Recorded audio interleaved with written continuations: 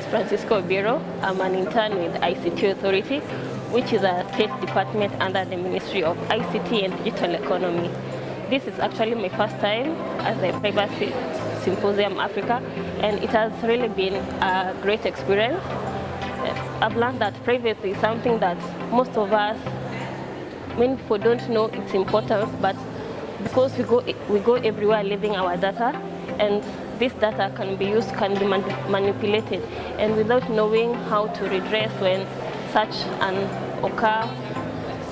a thing occurs, it becomes hard to know what to follow up. And I've really learned. I've been in 2 master classes.